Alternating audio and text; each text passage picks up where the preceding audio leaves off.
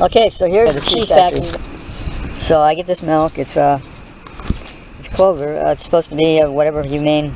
They also have a no BST, no RBST or whatever it is, right? And they got the Clover Promise of Excellence. They also make organic milk. You can buy organic milk. This was on sale, $1.69, normally $3.20. So if you just let it set, and I'd prefer not to buy the plastic ones because the plastic ones suck up the plastic in the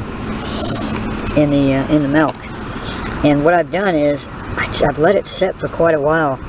You can see there's curds in there, and so basically you can split up the curds. Now that's the liquid, so that's just the liquid right there. And if you pour off that liquid, then those curds, see, those curds will actually make cheese. So, I mean, mystery solved, man. That's basically a hunk of cheese in the bottom of that thing.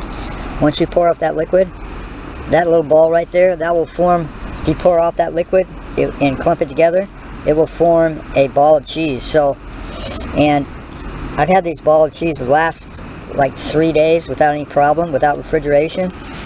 So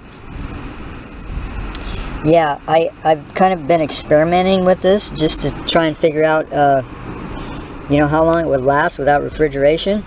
And basically you pour off the liquid and it turns into cheese, and then the cheese will last another, I mean, you could drink the liquid right now if you wanted. I mean, I've drank several quarts over the past few years, and it hasn't hurt me. And I mean, it's probably pretty nutritious juice, but I prefer the fermented cheese, the curd inside. You can see it's inside there. And so yeah,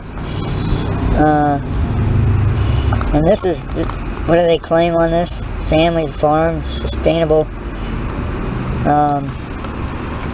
and what? Only 3 ingredients? Oh, only 2 ingredients. Milk and vitamin D3. So, this stuff here makes cheese, basically. Mystery solved, man. How do you make cheese? No, you don't have to boil it with salt or whatever. Make it right in the damn carton, right? Okay, out there. And, berries are going off here, too, so be picking some berries here soon.